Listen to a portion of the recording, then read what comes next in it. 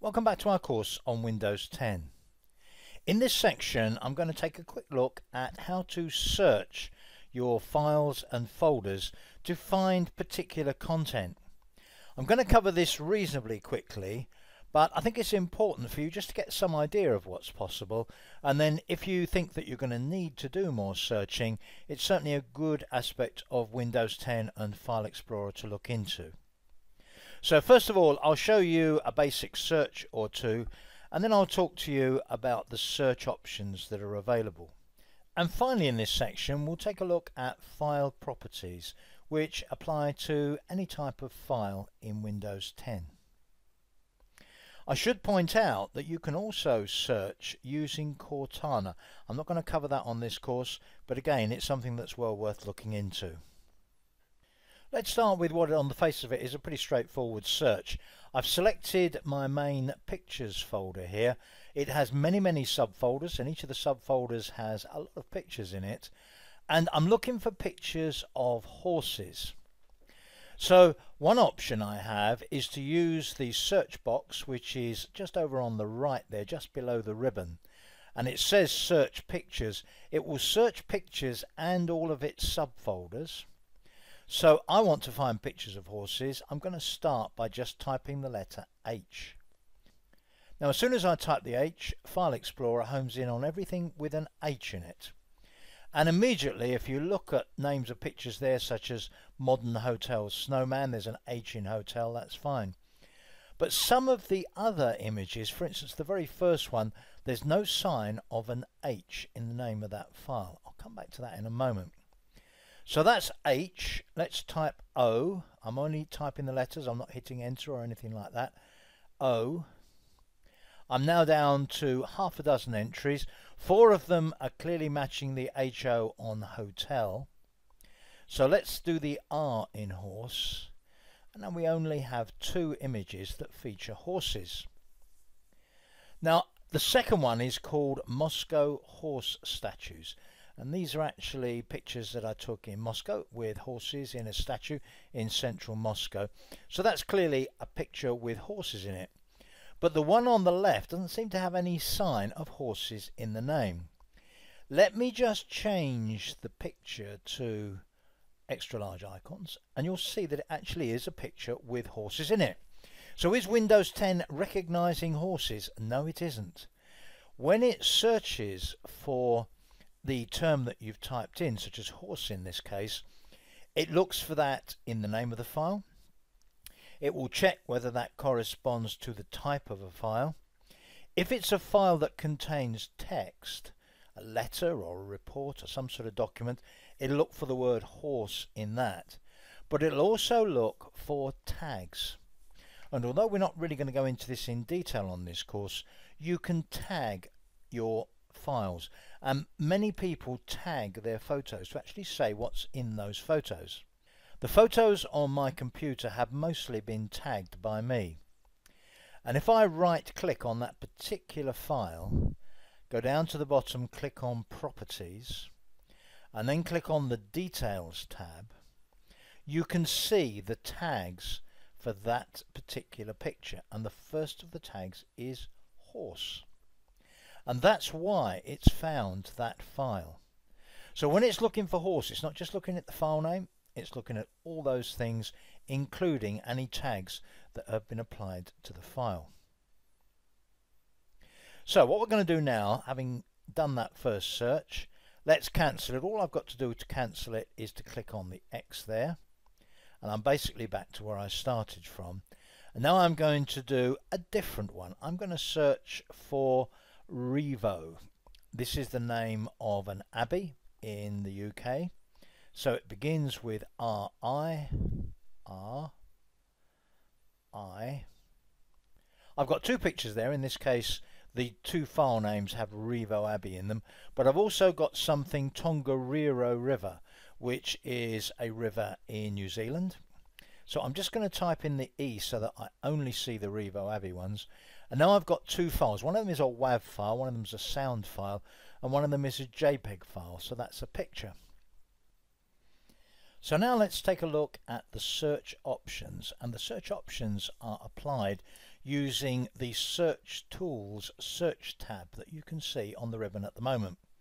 I'm not going to go through all of the options. This is certainly a good area for you to experiment with, but let's have a look at a couple of them. So for instance, if I was looking for a particular type of file, let's suppose that I only wanted a sound file, a music file. If you go to the Refine group in that tab, one of the options there is Type. And if I click on the drop down for Type, I could say I'm only interested in music. Now, this will include any kind of sound file, such as a WAV file, which in this case is actually a commentary about Revo Abbey rather than music. But if I click on music, I'll only see the WAV file. Whereas if I say I want to see pictures, I'll only see the JPEG file. Now, amongst the other options that you can see here are options such as the size of the file. How big a file is it? You can also apply date restrictions. I'm going to do date in a separate example in just a moment. But apart from these refinement options, you have options, for instance, to save this search. So if you finished up building up a search with a few options and you decided you might need to do this on a regular basis, you can actually save a search. So you could, for instance, save it in your own searches subfolder in your user folders. Searches have a particular name, but having done that, you could then reload that search and apply it again at a later stage. You can also go back to recent searches. These are the last few that I've applied. And then you have some advanced options that again I'll let you look into if this is likely to be of sufficient interest and use to you. So let me close this search and just do one more. Let's suppose I want to look for files with IMG in the name. Now, for one of my cameras, this is part of the default name that the camera gives to any pictures that I take. So there will be many files with IMG in the name. Notice that when the contents of this main pane in File Explorer are just too much to fit, I get this scroll bar automatically on the right, and I can use the scroll bar to scroll up and down to look at all these IMG files. There are a lot of them. In fact, if you look at the status bar, you'll see that there are 2,200 pictures with IMG in the name. But let me now apply a date refinement on the search. So let's say I want to look at the ones that were taken last year. And that narrows it down to just 1,006 items. What about last month? There weren't actually any last month.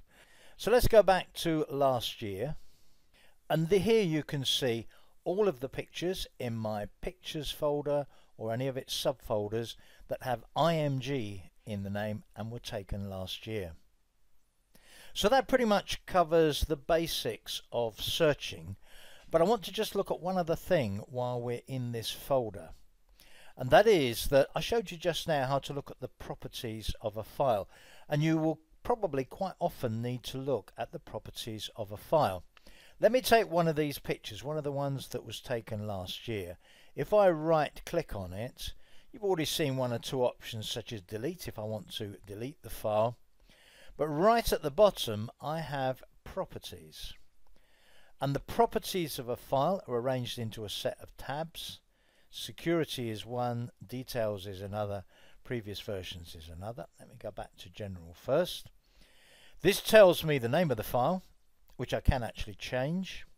It tells me exactly where it's located, it tells me how big it is, and it tells me when the file was created.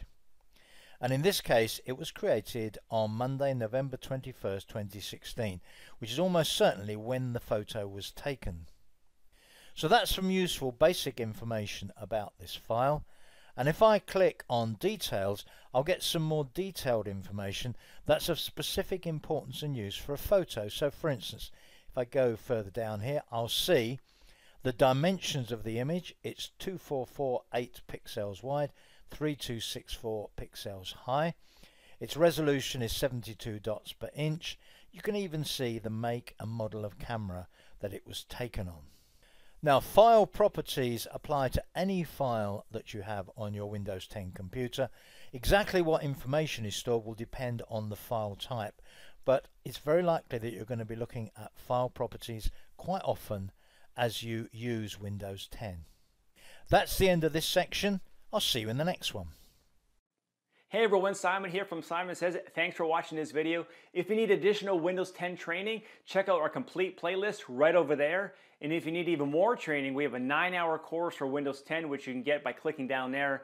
And if you like this video, be sure to like and comment below, and I'll see you next week with additional videos.